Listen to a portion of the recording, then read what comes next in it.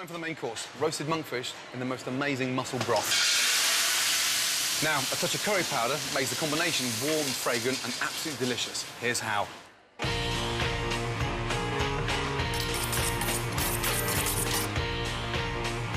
It's quite a difficult fish to get right because there's a lot of water in monkfish. And the salt starts to extract the water. So when we come to roasting it, it doesn't boil. We get a really nice colour on there.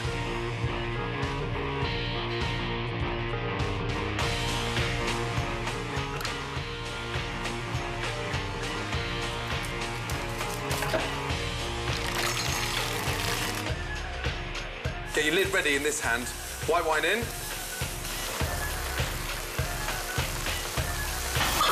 Now, shake it. This turns the mussels around, almost like being put in a tumble dryer, so they cook evenly. And go. Look.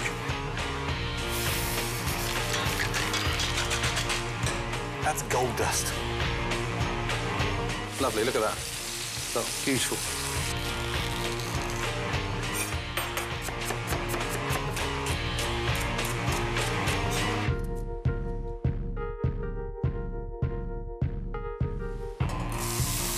The secret behind it is that really nice little pinch of saffron that gives it that little bit of lift.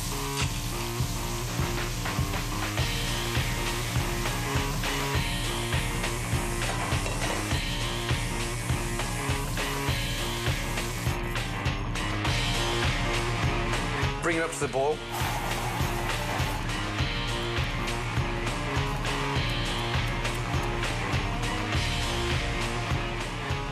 The water has come out.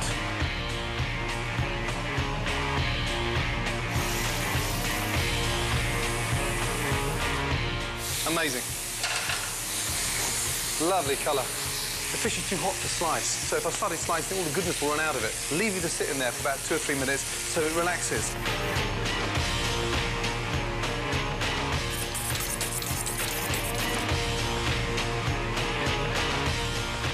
Nice big chunky slices.